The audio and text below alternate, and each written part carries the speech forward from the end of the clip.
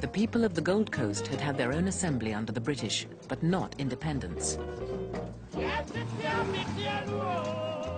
In 1957, they became the first black Africans to get complete freedom. Leaders from East and West came to Accra to see the handover.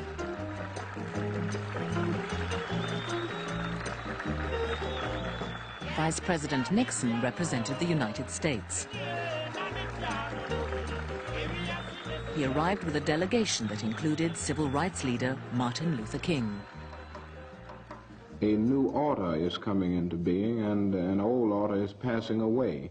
It seems to me that this is fit testimony to the fact that eventually the forces of justice triumph in the universe, and somehow the universe itself is on the side of freedom and justice. The British were proud of the peaceful nature of the transfer. For Dr. Nkrumah, main architect of Ghana's independence, this is a day of fulfillment. The longing to be free, the need to be free, these are part of the rightful heritage of man, a heritage denied to colonial Africa until now. The Gold Coast was renamed Ghana, with a parliamentary system modelled on Westminster.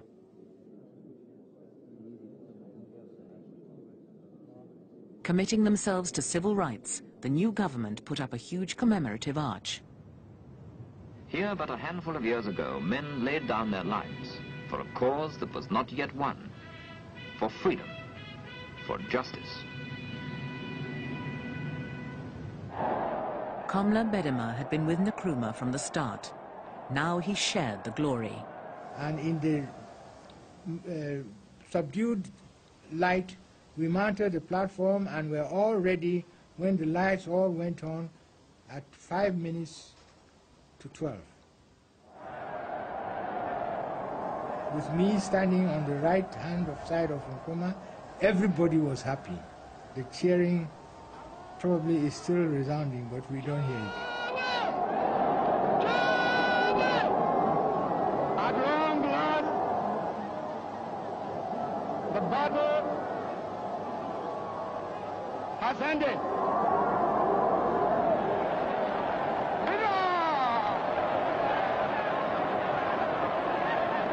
And thus, Ghana, your beloved country, is free forever. From now on, there is a new African in the world. That new African is ready to fight his own battle and show that, after all, the black man is capable of managing his own affairs.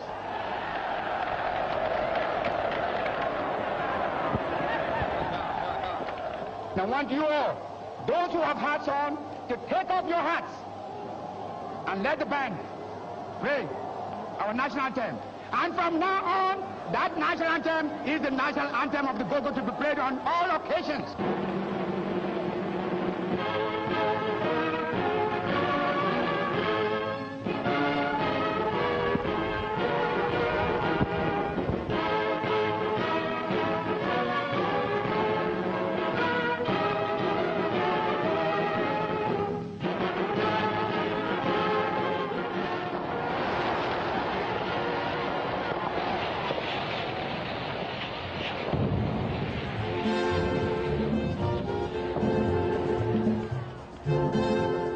The song of the night was called Freedom High Life, written by E.T. Mensah, the king of African high life music.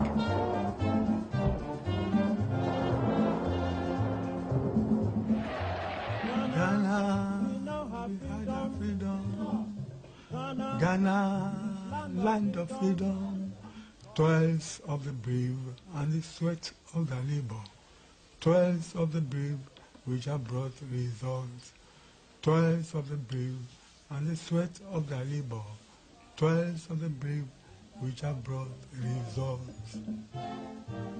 It's very great that day at the Independence Square. People are dancing, singing. They love the music and the song. The song really symbolizes the saying of Kwame Nkrumah, at long last, the battle is ended. because we have freedom. We have our freedom.